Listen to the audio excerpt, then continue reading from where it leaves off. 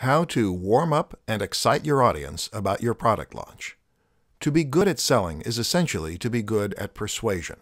You have your product, and now your job is to persuade people that it is worth buying. Using a product launch is one way to do this, but in this presentation, we'll look at why what comes before is just as important. In psychology, there is a relatively new term called persuasion. As the name perhaps suggests, this is the art of persuading someone with what you do before you actually go in for the hard sell.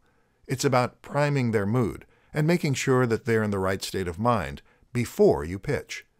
And this might actually be more important than the pitch itself. If we were to apply this to the process of launching a product, then this would first tell us how important it is to build a strong brand and to build trust and authority prior to going live. This is the backbone of content marketing. You need to make sure that you are making a strong impression on your audience, so that when you have something to sell, they'll be interested in buying from you.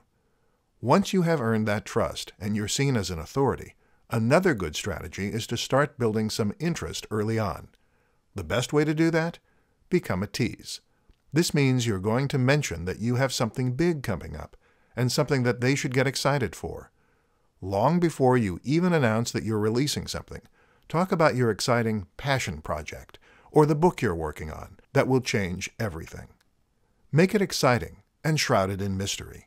Then, when it comes to the announcement, your audience will already be sold.